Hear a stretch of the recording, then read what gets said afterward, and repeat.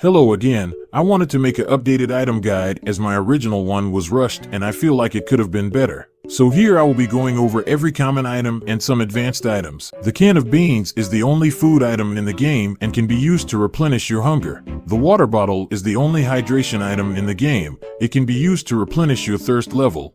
The soap is used to clear up any fungus that grows next to the toilet or any wall. The soap can also be used to wash yourself when the player's hygiene meter goes down. The bug spray is used to get rid of the spiders that crawl in the vents. Note it cannot be used on the rats or the smiling man. The med kit can be used to replenish your health. The flashlight is an essential item to have when going on supply runs as it is dark.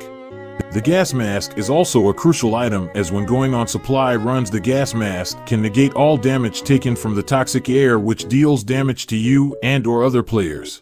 The map and blueprint are not essential to the run and you really don't need the map as there is one location to visit. The blueprint allows you to upgrade weapons.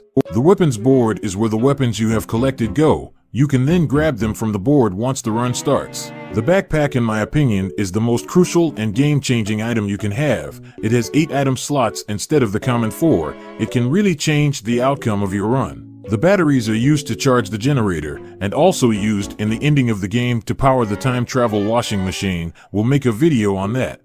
The computer is used to play the firewall minigame, can also be used to check for emails that contain NPC weapon trades and service trades such as the virus protection and the power fist. The rat trap is used to stop the mutant rats from escaping the vents and attacking you and or other players. You cannot stack them and will reset upon a rat hitting the trap. The stats board is where you can see the health, hunger, thirst, and tiredness level of you and all other players and lets you know when you need to eat, sleep, drink, or take a med kit. So that covers every main item in the game. If you did not see an item on here that should have been in here, let me know in the comments. Also make sure to join the Discord as we are growing fast and already have 1 trail moderator out of the 3 we need.